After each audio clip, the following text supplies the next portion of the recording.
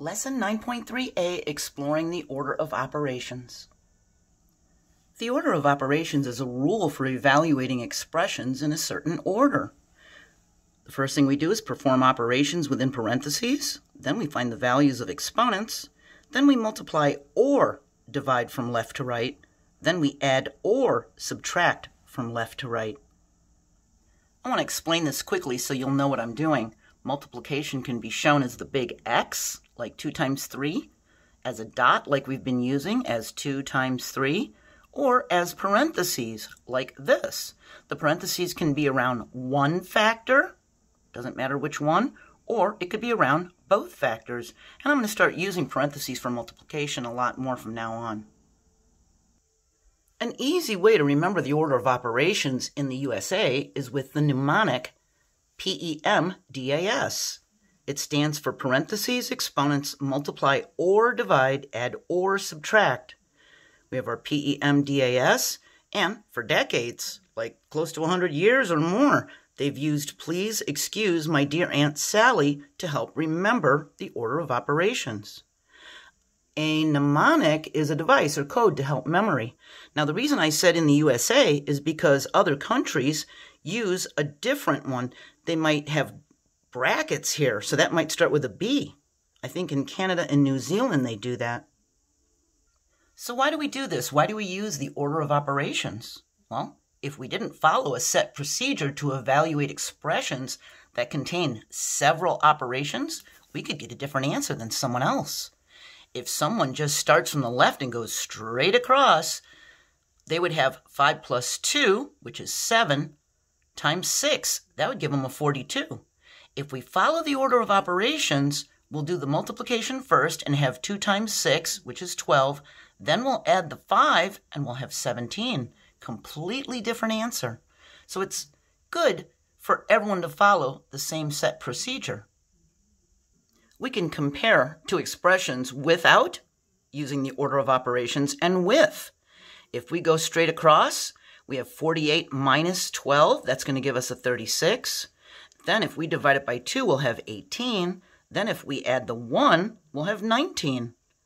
If we use the order of operations, we're going to do the division first. There's no parentheses, so we skip that step. There's no exponents, so we skip that step. There's no multiplication, so we go right to the division. That's going to give us a 6. Now we have 48 minus 6, which gives us a 42. Now we add the 1. That gives us a 43. We get two completely different answers.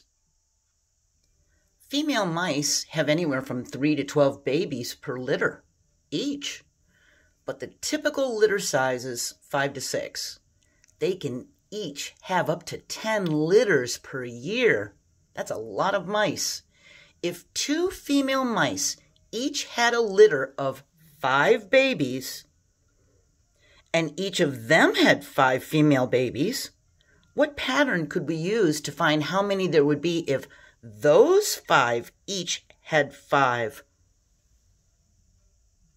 So here we have 1 female mouse. So the question was asking about 2. So let's figure out 1 and see what happens. 1 female mouse has 5 female babies. That's going to be 5 to the first power. That's 5. She has 5 babies.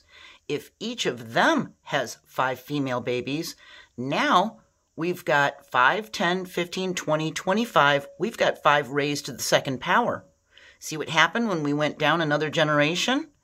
And if each of these orange ones had 5 babies each, it would be 5 raised to the third power. Each generation or wave would be 1 power of 5 greater than the previous generation. And the pattern would be 5 to the first power, 5 raised to the second power, 5 raised to the third power, and so on. So if we had 2 female mice, at this point, we would have 2 times 5 raised to the third power. We'd have 5 times 5 is 25, and 25 times 5 is 125. So that means we have 2 times 125. That would be 250 mice. So we evaluate the exponent first, then we multiply it to the 2.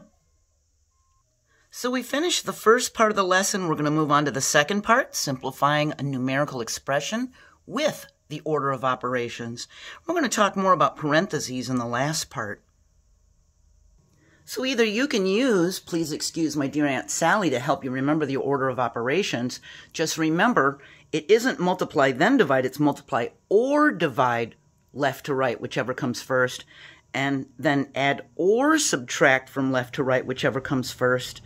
Or maybe you can think of your own mnemonic to help you. Have a wonderful day, and I hope you'll join me for next time. Bye.